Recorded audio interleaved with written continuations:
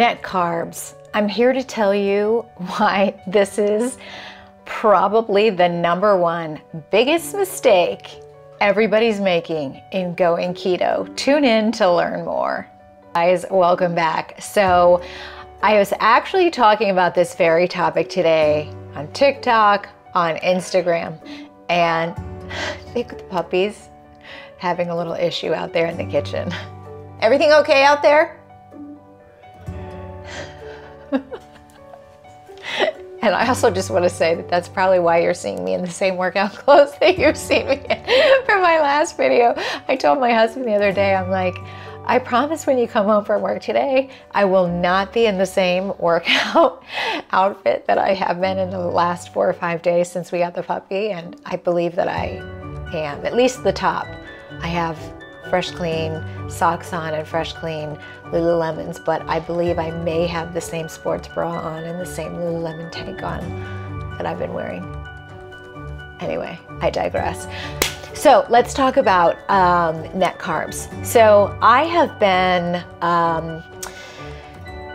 joining quite a lot of Facebook groups the past several weeks, and one of the things that keeps popping up in all of these Facebook groups, and honestly, I'm not saying this to be sarcastic, it breaks my heart when I see people who are just starting their keto journey post these very excited, you know, full of anticipation posts going, oh my God, I went grocery shopping and here's all the stuff I bought. I'm ready to go keto. Or, you know, maybe they're already keto and they're like, you know, here's all the stuff. You guys, look at what I discovered.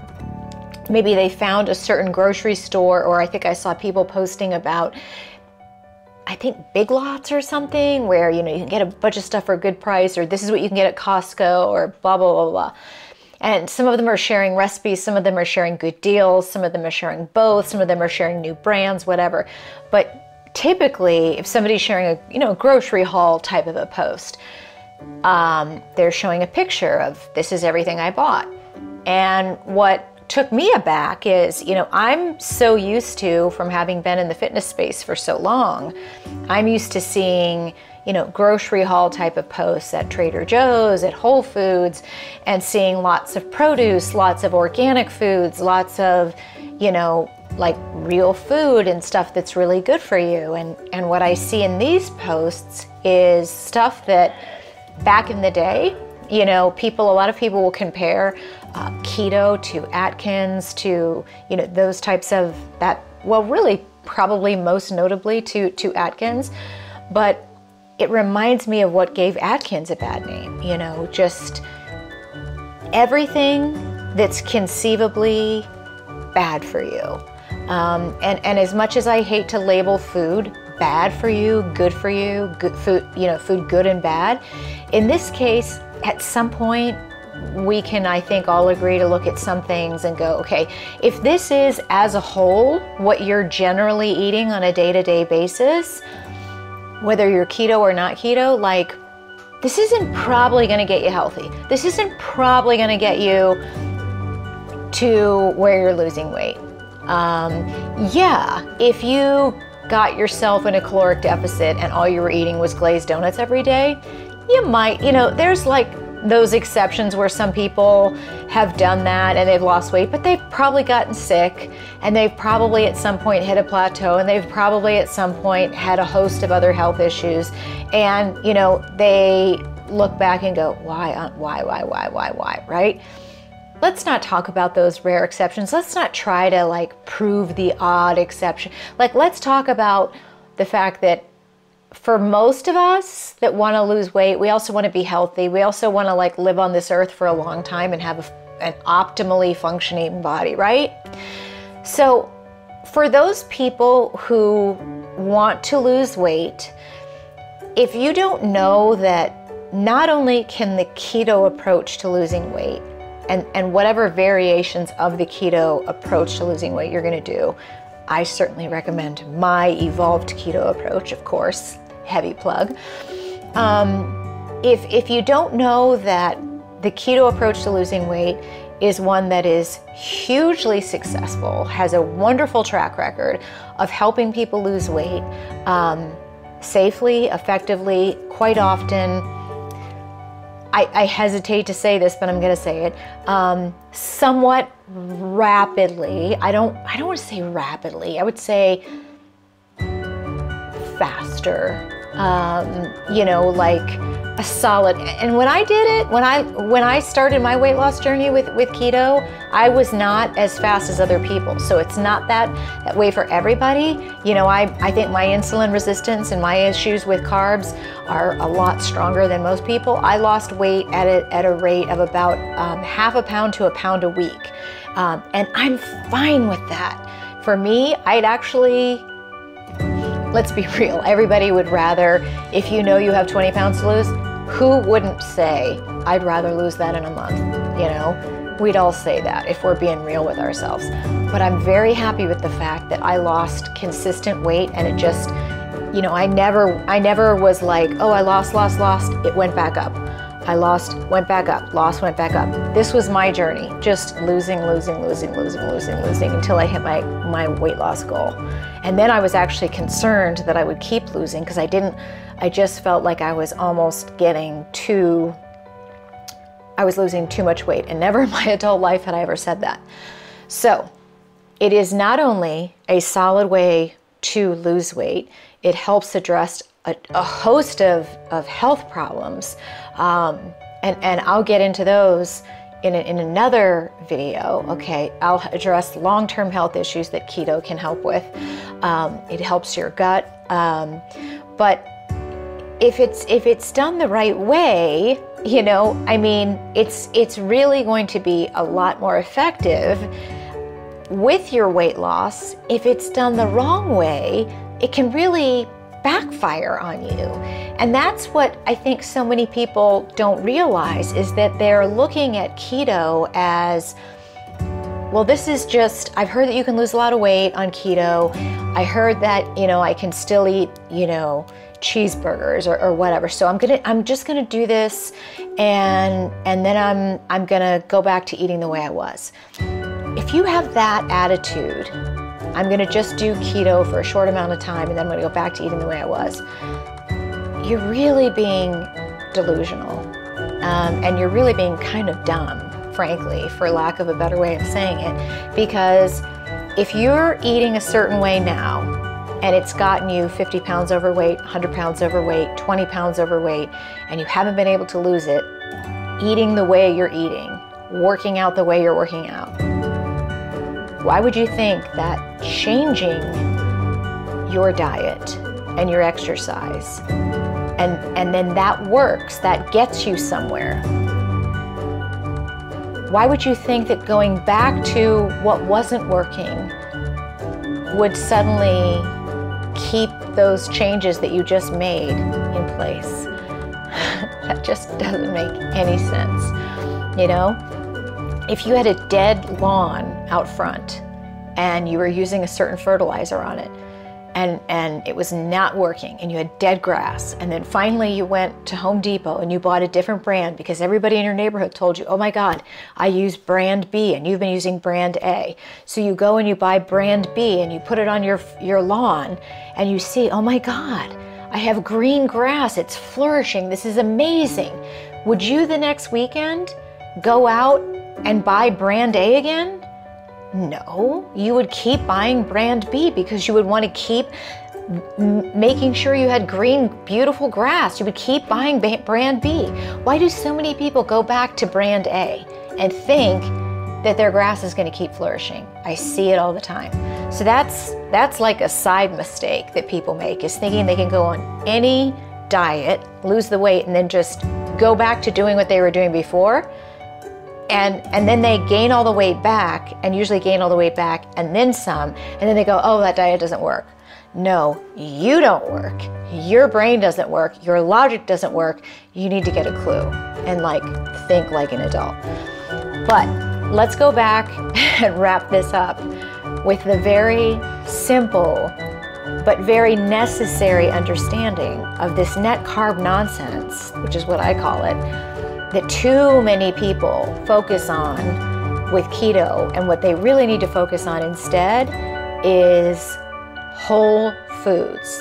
So everybody's heard about net carbs, but really what most people do when they're starting out, and this is what I see in all of these groups, is they decide to go keto and they go to the grocery store, and instead of buying chicken and fish and steak and hot dogs and eggs, whole pastured eggs, and a wide variety of proteins and cheeses and vegetables and even some fruits. Yes, you can eat some fruit on keto, and things to make salads with, and maybe even some rice, or maybe you don't want to do rice at all, you just do cauliflower rice, whatever.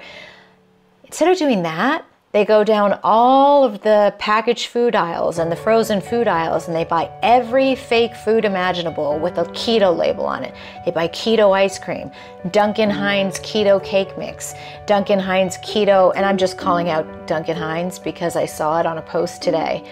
Duncan Hines keto frosting, keto cookies, keto cereal, keto granola. I'm thinking about things I just saw in a post where a woman, she posted all this keto spaghetti sauce, keto spaghetti, keto pasta, keto cereal, keto that, and it's like, I'm looking at this post of this woman and I'm like, is there any real food in your thing? It's like cookies, granola, cereal, cake, there's muffin mix, there's this, and then everybody in the comments below, they're like, oh my God, I love that granola, oh my God, that muffin mix is to die for, blah, blah, blah.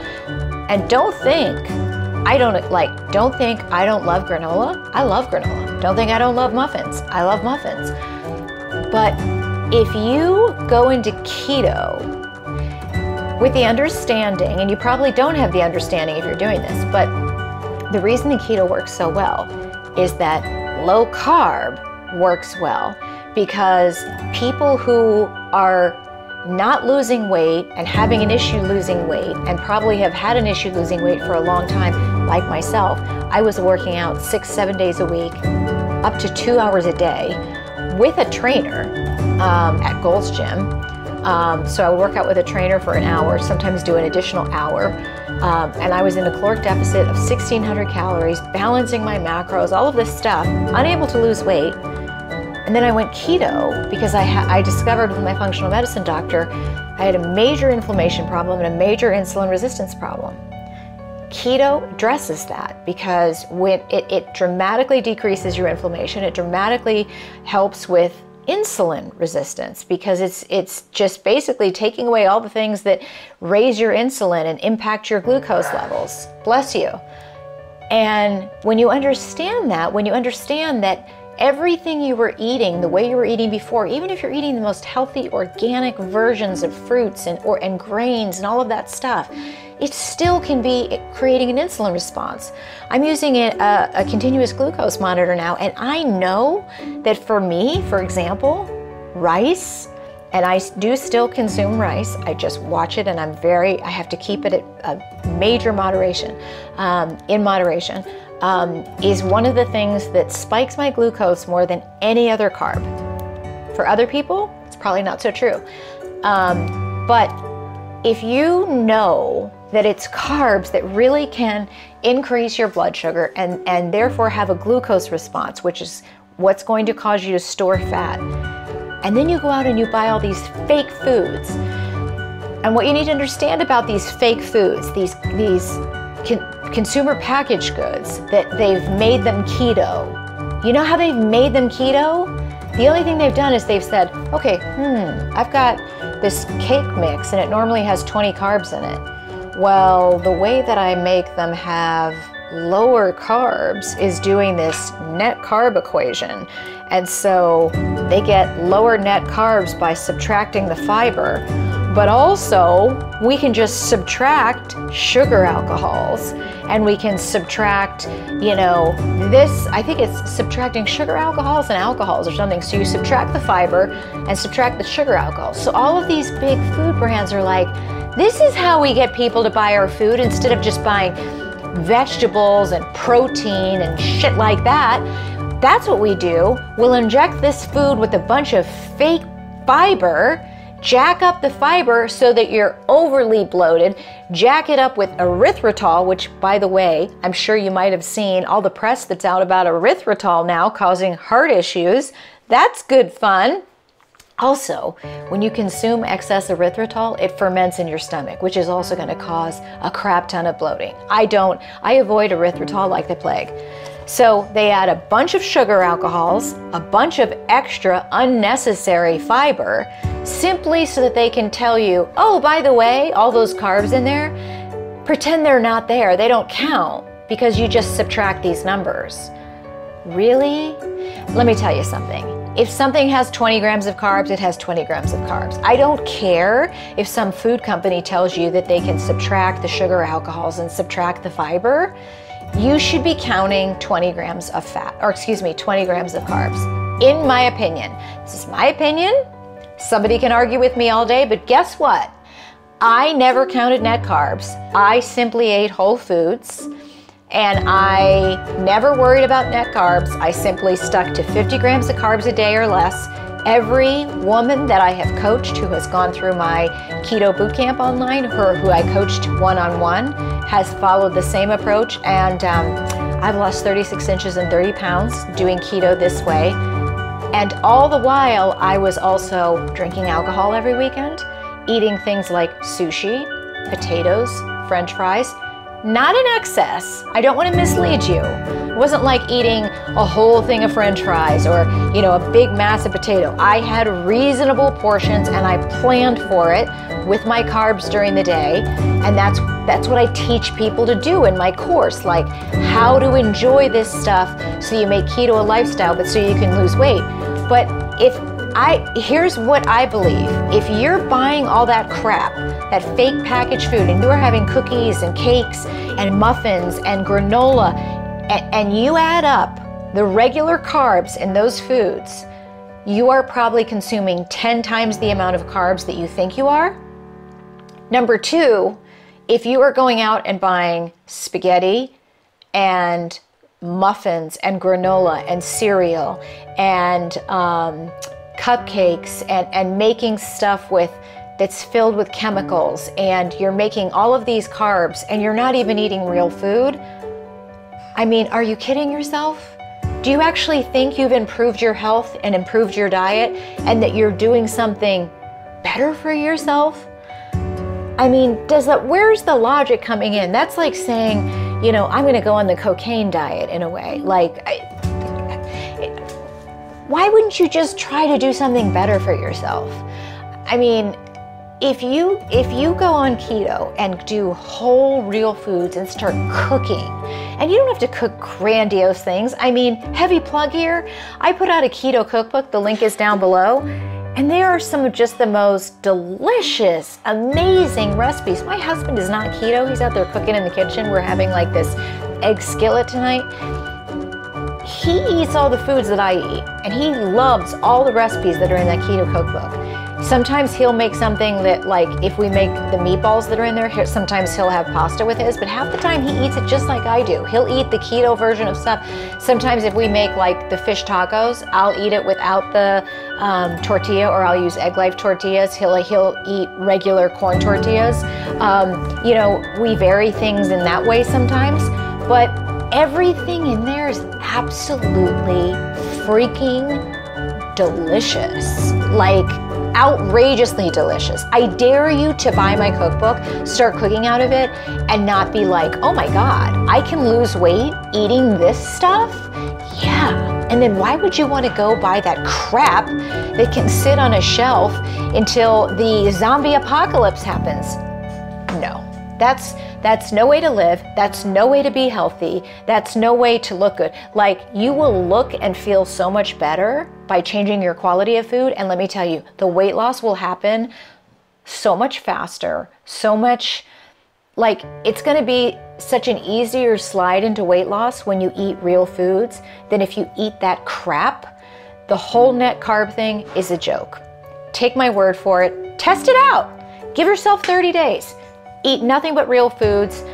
Don't buy the net carb nonsense. Start looking at the labels. If you have a refrigerator and a pantry full of fake keto foods, look at the labels. And then also add up the real carbs and see how many carbs you've been consuming a day and figure out if you're over your 20 grams of carbs a day or over 50 grams of carbs a day. Let me know your thoughts in the comments below. Let me know if this video was helpful. My dog is telling me it's time to go eat dinner. I will see you guys next time on The Kelly O Show.